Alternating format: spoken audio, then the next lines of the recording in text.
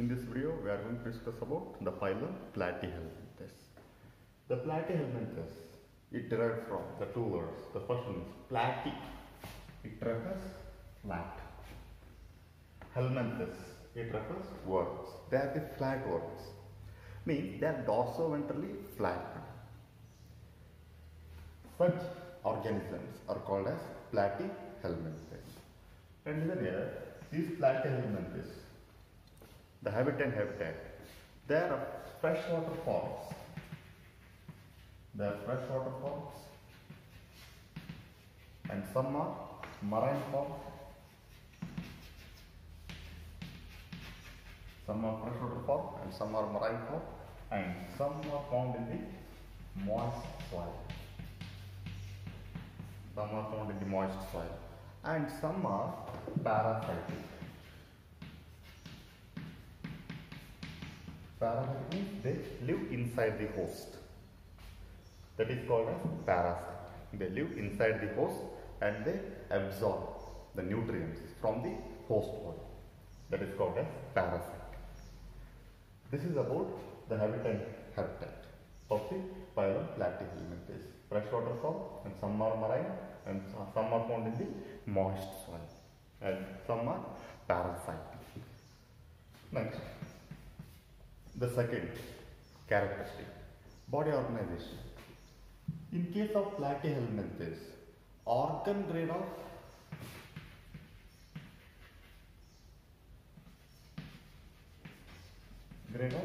organization is seen in Platyhelminthes. Organ grade of organization means, group of tissue together form as an organ, and the group of organ, they together called as organ system, and that organ system perform particular function. That type of organ grade of organization is seen in the phylum Platyhelminthes. Next, body wall. Body wall is, these are triploblastic animals.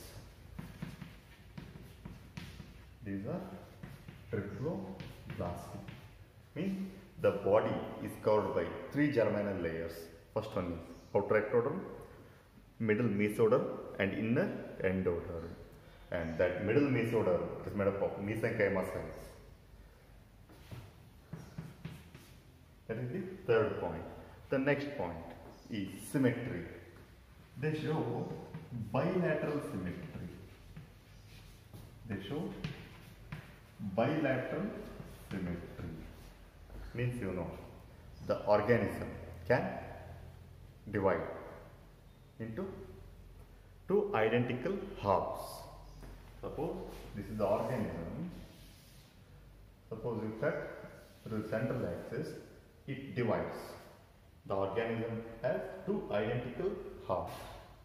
That is called as bilateral symmetry. The Platyhelminthes, they show bilateral symmetry.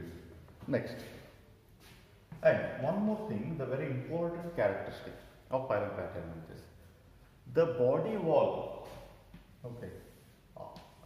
The body wall of the Platyhelminthes, it is covered by cuticle. The body wall of the Platyhelminthes is covered by the cuticle. It is present in the parasitic organisms. Parasitic organism, inside the host. Inside the host, they need one extra covering. That is called as cuticle. It is extra covering. Apart from the outer ectoderm, one more extra covering they have. Why? Because to protect themselves. These are present in the parasitic organisms of Platyhelminthes. That is called as, one more layer is called as cuticle. Next, body cavity.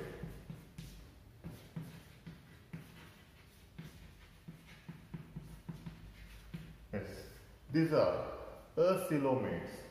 means body cavity is absent. There is no cavity between the body wall and the gut region. That's why they are called as coelomids. Means body cavity is totally, completely absent. Okay, next. Digestive system.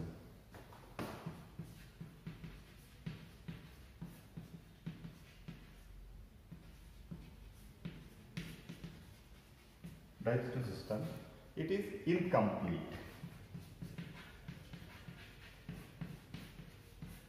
Digestive system incomplete. You know incomplete. Only presence of mouth. It does not have anus. The intestine. The alimentary canal. The last organ of the alimentary canal is intestine. In intestine only it stops. There is no presence of anus. That's why the digestive system is called as incomplete. Okay. Next. Next system is circulatory system is completely absent. No circulatory system. Okay. Next. Respiratory system.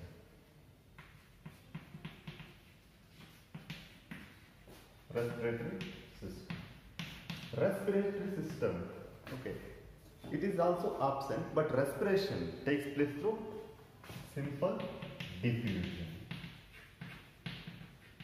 Respiration takes place through simple diffusion. Means you know, diffusion is nothing but the movement of molecules from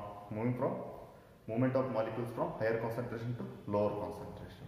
Through simple diffusion, the respiration takes place. And in case of parasitic form, respiration takes place anaerobically. The absence of oxygen, where in case of parasites. Anaerobic respiration, absence of oxygen, the respiration takes place. You know the oxygen, why it requires? Oxygen is bekandre to break down the food particle. Parasites already host body especially intestine. Host body already digestive food the what you call ready-made food. That's why they don't need the oxygen. Okay. Next. After respiratory system, excretory system. The excretory system, it includes flame cells, a special organ cell called as flame cells. These are also called as solenocytes.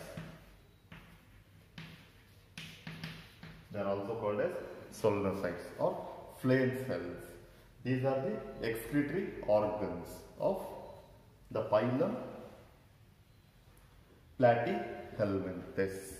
These are also called as protonephridia. These are also called as protonephridia. Solenocytes, flame cells are protonephridia. These are the excretory organs of the phylum Platyhelminthes. The next characteristic, nervous system.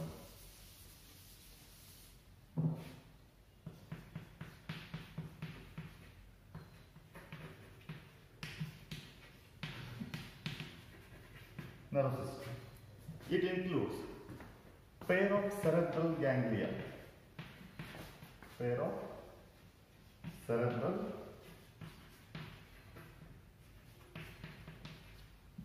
pair of anterior cerebral ganglia. Nervous system it includes. The ganglia is nothing but collection of nerve cells.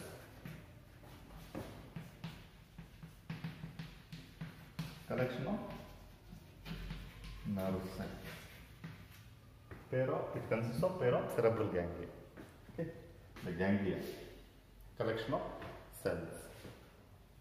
It exactly looks like this, and it is arrived from the longitudinal nerve. from the longitudinal nerve. Which one? Pair of cerebral ganglia. This is. Okay. And it looks like it is a ladder type.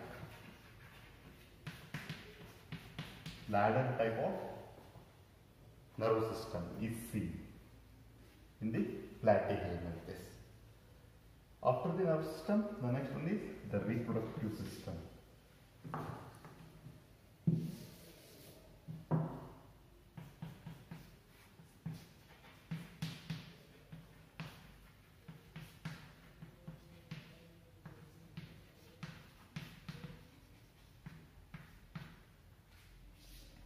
Reproductive system.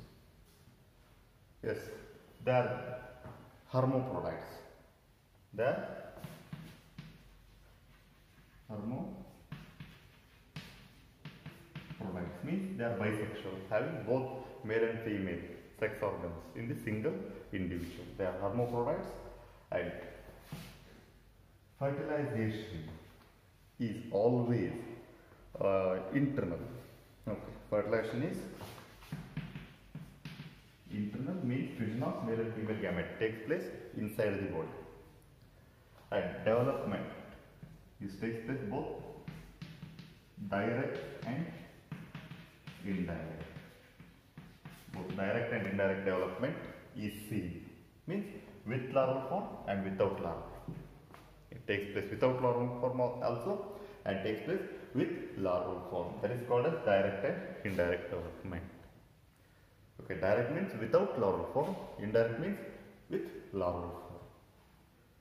And this is about the general characteristic or salient features of phylum Platyhelminthes. Next, the classification.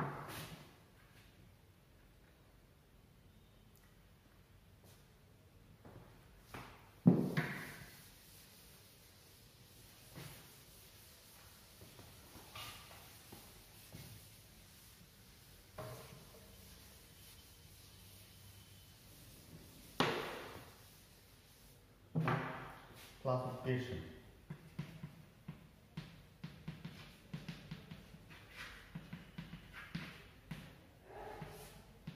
Phylum Platyhelminthes is divided into 3 classes.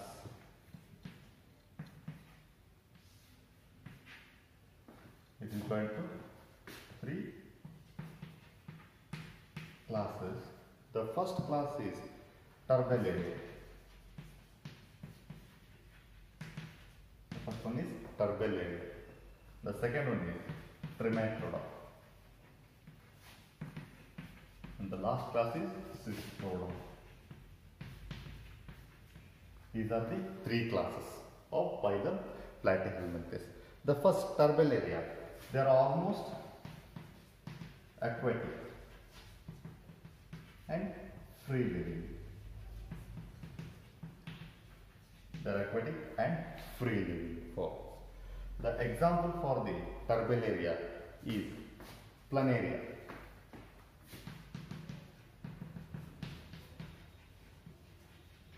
Example is Planaria. Example for Turbellariae. The second one is Trematode. It includes ecto and endo parasites. Yes, I told parasite. They live inside the host organism. Ecto means they live outside the host organism. Endo means present inside the host organism. That is called as ecto and endo parasites. In the class Trematode, it includes both ecto and endo parasites. Best example is Fasciola hepatica. Fasciola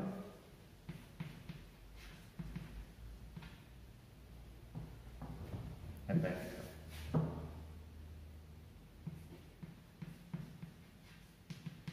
It is also called as liver fluke. Especially it is present in the liver. Common name is liver fluke, Scientific name is Fasciola hepatica. This is the second class, that is Trematode. And the final, third one is the Cystoda. The Cystoda, it includes only endoparasites. Endoparasites. The organisms which are present in the class Cystoda, they are endoparasites, means present inside the host organism, body of the host organism. Such parasites are called as endoparasite. The best example is tapeworm, or it is also called as Tinea solium. Found in the intestine, and it causes the disease called as teniasis. The Tinea solium or tapeworm, because it looks like the tape. That's why it is called as tapeworm. Okay. This is about the phylum Platyhelminthes. And in the next class, we will discuss about the next phylum, that is called as Platyhelminthes. Okay. Thank you.